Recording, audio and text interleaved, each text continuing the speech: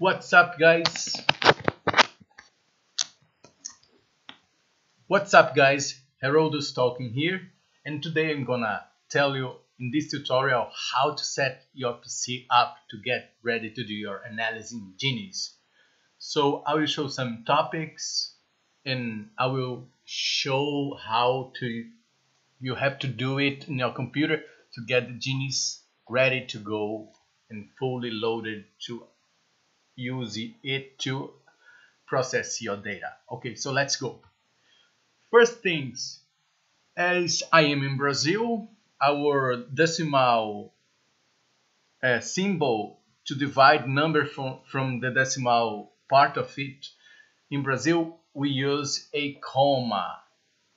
If you are in United States or any country that adopts its systems like to measurements and anything, you should have a dot. So if I have a comma as my decimal symbol, I must change it to a dot. So all the calculations in the softwares, like any statistical software, will be right.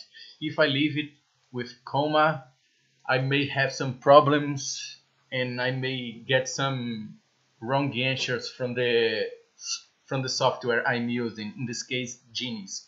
So how I do it, you can go to your computer control panel and change it, and in Genius it has a kind of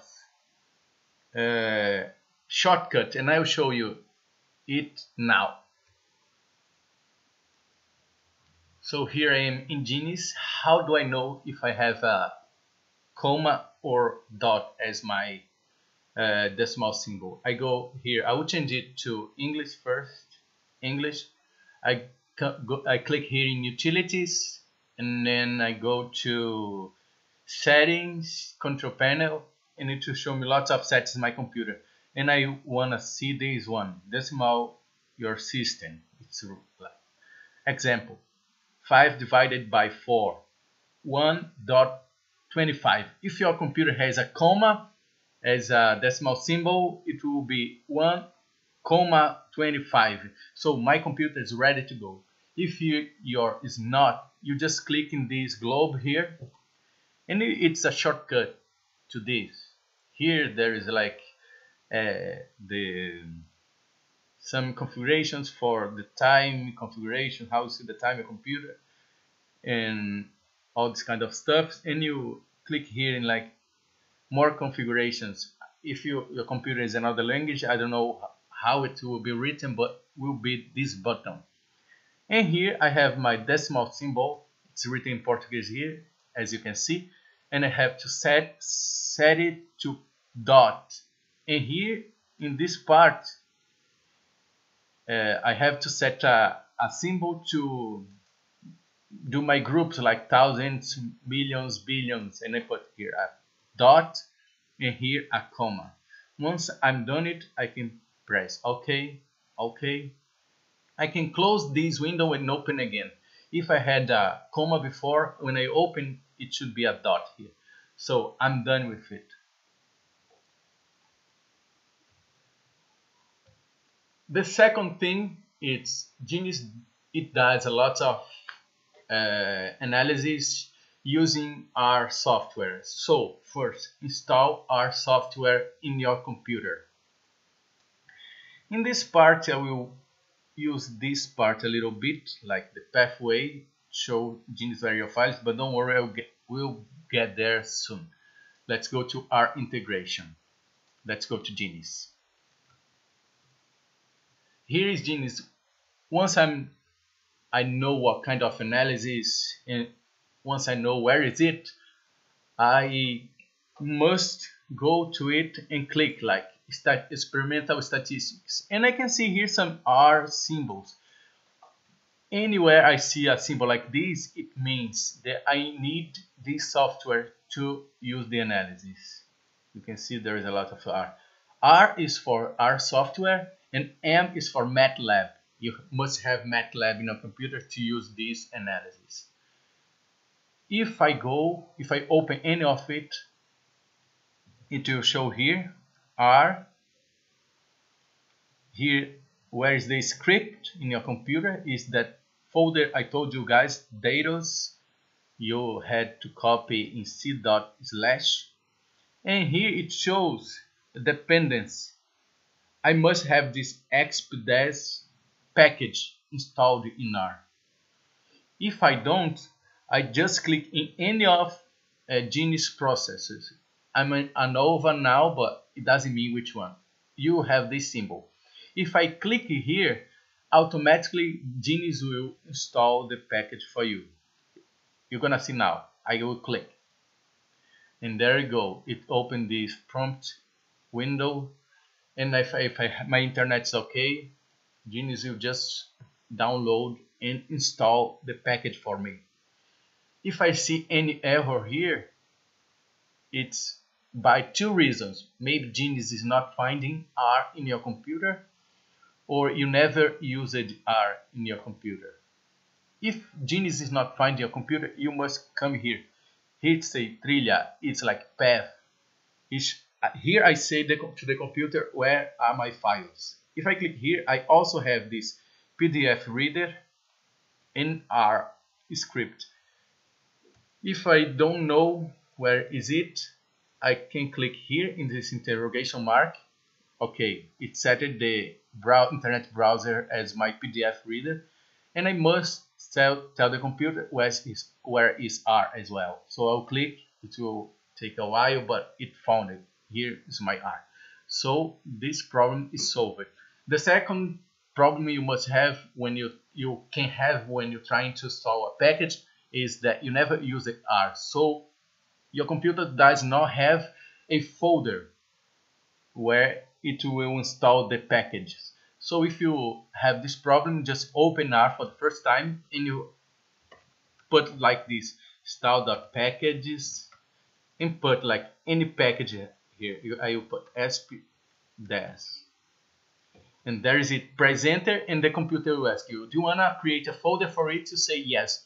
As I'm done this before, it won't ask me if I press enter. It will just ask me the mirror.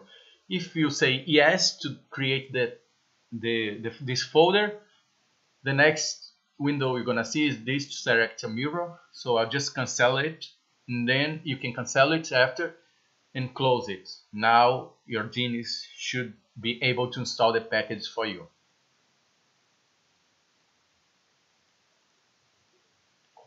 And as you could see, Genius has lots of integrations, not only with R, but there is with like your PDF reader, with MATLAB. There is another Brazilian software, Selegen, which makes like genetic breeding analysis using like Raymond Blood approach. And the next set you must know how to do is how to show Genius where is your files. So I will show you the way I do every day, and I believe it's one of the easiest ways to do. If I am in Genius, I can click here, and here, path, I can click to the pattern and it will show you the datas folder, or you can type your path here, or you can just click and click and click and find where is your data. The way I do is not like this, it's easier. I just open where is my files.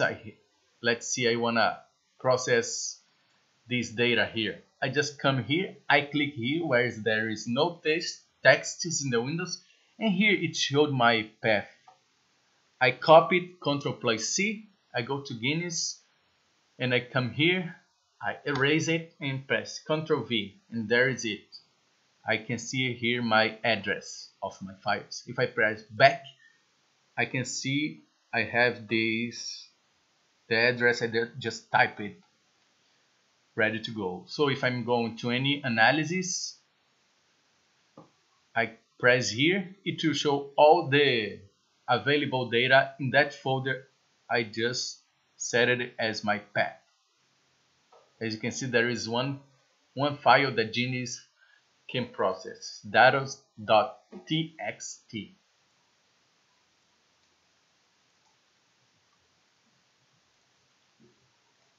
Once you've done it, you set it your decimal symbol as dot.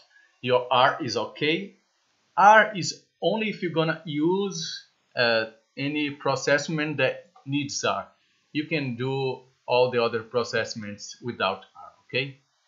You set it your R. You set it your path to the folder you're gonna put your files. You can now use some examples of Genies. Remember, guys, when I told you that Datos folder, you put it in c.slash. Here's a lot of examples. These examples are gonna be your friends. They're gonna show you how to set your Excel files, how to put the right orders in your columns to get to Genius recognizing a column to be your treatments, a column to be your replications, and another column to be your variables you measure in the field or wherever you did. So I want to do a nova in a fully randomized design. It's this option. It's written in português here, inteiramente ao acaso, but let's go. When I open any window in Genius, I will see a thing like this. All of them are very similar. And I have these buttons here. I will talk about you. It's not a big deal what they do. But these two is very important. This close any windows. If I click close, it will close. And this is the one I wanna talk to you about. This is the examples. If I click it in any analysis, it will open the example files from that folder Datos I told you. Once I called the example, I can click in setting of patterns, and I can see Genius asks me variables, genotypes, and number of controls. In this case, for like if I have a control treatment here, but I don't, as you can see. I can click in this hand, it will read my file. If my file is okay, it will fill these boxes just fine. If I don't know if it's okay, I just skip it and click in read that data. And I can see here I have first column, second column, and 1, 2, 3, 4, 5 columns. Every time I will be back to this part, setting of parameters. This shows me how I should organize my columns. How do I do this? I always skip this first one and I look in this direction. Number of genotypes, or treatments. My first column should be the treatment columns. Number of controls should be, in this case, you just have genotypes. So the next one should be your replications, and then this one, variables. So number of genotypes, replications, and variables. If I go to another experimental design, like fully randomized blocks, I open here, as I told you, I have this yellow triangle. I call the example setting of patterns. Here I have number of genotypes, blocks, and variables.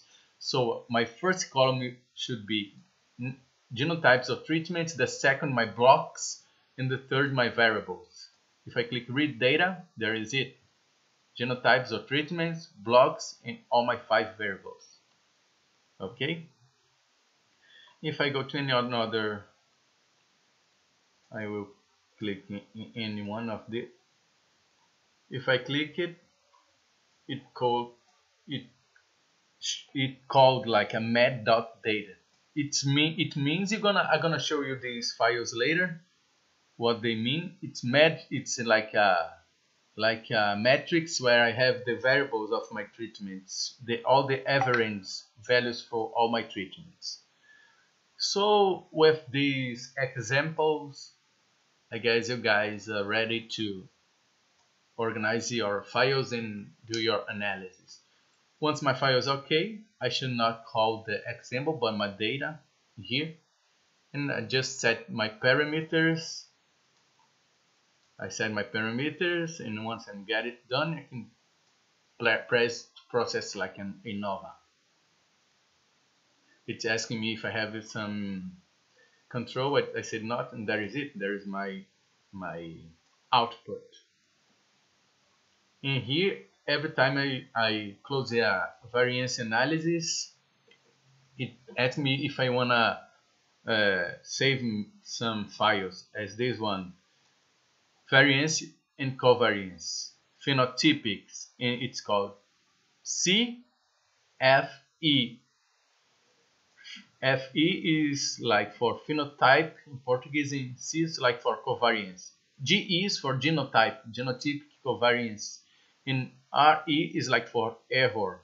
In Portuguese, we say like residual covariance. Correlations, there is this R, a small r, for the correlation matrix, and here you see there's FE, GE, and RE for like phenotypic, genotypic, and residual. And here the means and variance you wanna save, like a matrix where you have the average values of all your treatments, including the number of replications, not including the numbers, and variance with genotypes, including numbers of variations. So if I click it and I click it, mark all, or just select some of them and click in process, it will save this matrix in the folder I set it as my path.